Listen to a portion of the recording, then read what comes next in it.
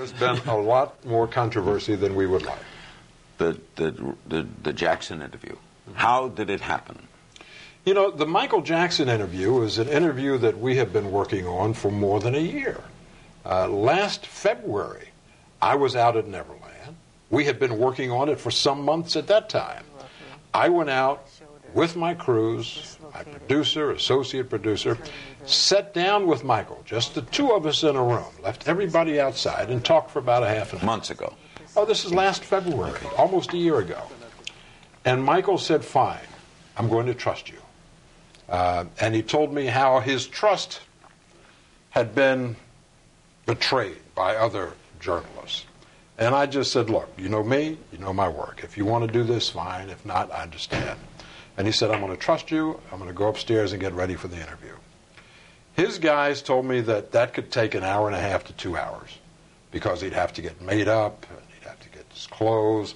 I mean, when I talked to him, he still had on, well, he had on a pajama top. He had pants on, but he had a pajama top on. Now, this is the day of the interview or months before the interview? This is the date of February. We're going to do this interview that day. I see. So I say to my guys, bring in the camera gear, set it up, we'll do this interview. He'll be down in an hour or so. And as I was told later, when he was just about made up and dressed, someone came in with a phone and said, you've got a call from Marlon Brando in London. Brando told him that the deposition, which had been sealed in 1992 from the first case when he was accused of child molestation, and settled out of court so that it would all be kept secret. Brando told him that that deposition had been released. It was on the internet, and it would be all over the world by tomorrow, and it would be in the tabloids in the United States the next day. Michael Jackson freaked out.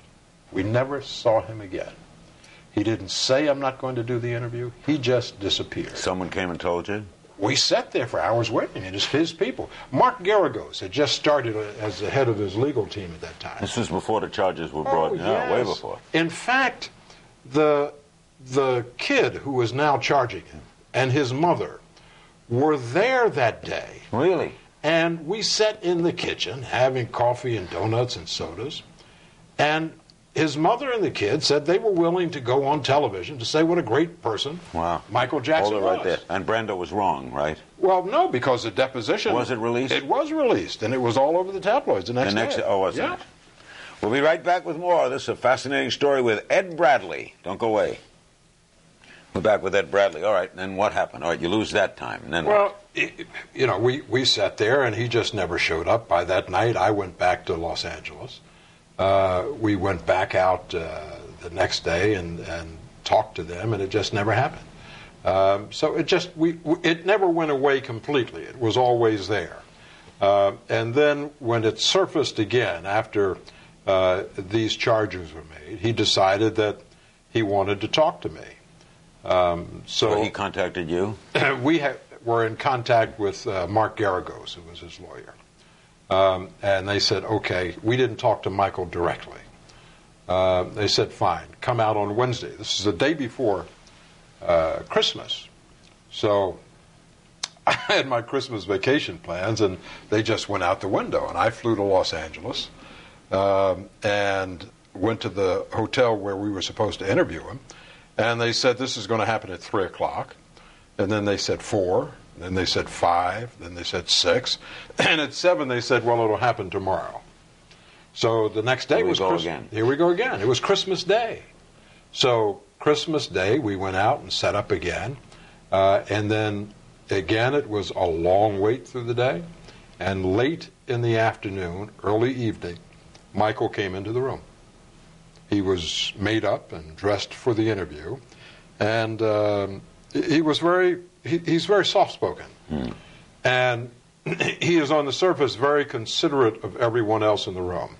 Makes eye contact, says hello to members of the crew, waves at everybody, and sits down. Personable. Yeah. And but then he's also checking to see how he looks in the monitor.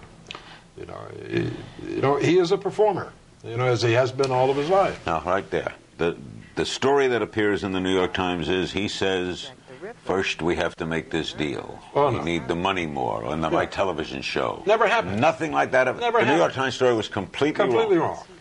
Completely wrong.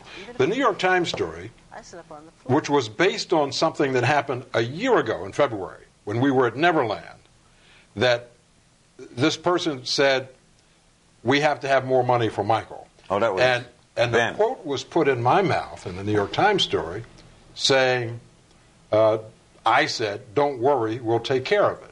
Now, who said I said that? The person they attributed that quote to was described as a disgruntled former Jackson associate, unnamed, who felt that he was owed money. Now, that's not a very credible source. What bothered me was that they never contacted me directly to say, did you say that? And never called you. Well, no, they called by the time they were ready to write this story, we had finished the interview, I had gone on vacation. They called the CBS PR people and said, can we talk to Bradley? Bradley's on vacation. They never said, here is a quote. This is what they're saying Ed Bradley said. How does he respond to that? Back to a year ago, back in February, when they didn't do it. Right. Did he say at that time, I want more money? No. Did he say, you must run I'm doing a special, you must run it? No, this was the year before the special. The special hadn't even been thought No, of. the special hadn't been thought of. So money was maybe it had been thought of, but I didn't know about it. It hadn't been shot. Money was never mentioned. Money was not a factor. So what happened a year ago was that when Marlon Brando told him that the deposition was being made public, he freaked out, and he didn't want to see anyone. So when you read the story, what did you think? I said, it's a lie. I never said that. Who was the person who said I said that? Name him. Were you shocked that the New York Times ran that? You know, I mean, here's a pillar of journalism. I expected more from the New York Times, frankly. I mean, if I had a quote from an anonymous source for a story I'm doing at 60 Minutes, I couldn't use that quote without contacting the person who was quoted in that story and saying, this is what they say about you. We couldn't do that. To your knowledge, is there any contact between CBS Entertainment and CBS News where entertainment could say, we'll do quid pro quo, like the NBC letter we read? No, there is no quid pro quo. There was no quid pro quo with Michael Jackson. Les Moonves has said, CBS did not pay for the interview. CBS did not sweeten the pot. In other words, CBS did not say, okay, we've paid you so much for the special, do the interview and we'll pay you a little more for the special. Never happened. Never happened. Never happened. Now, was there someone there from CBS Entertainment? Yes, because he knew Michael Jackson, having done the special with him, and knew Michael Jackson's people, and he was a liaison with us. But he had nothing to do with the interview. Were they not going to run the special unless he did the interview? I don't think they were going to run the special unless he answered the questions. Now, it was his choice as to where he chooses, which forum he chooses to answer the question. Now, would they prefer that he do it on 60 Minutes? You bet. Back to last February when you met the mother and the kid. Mm-hmm. What did you think when you heard it was that mother and that kid? I was stunned because they were there to tell me that day what a great person he was. Were you going to put him on camera? We hadn't gone that far. Mm-hmm. I mean, might you have? I don't know. I honestly don't know. I mean, I don't know. The kid was in the documentary that the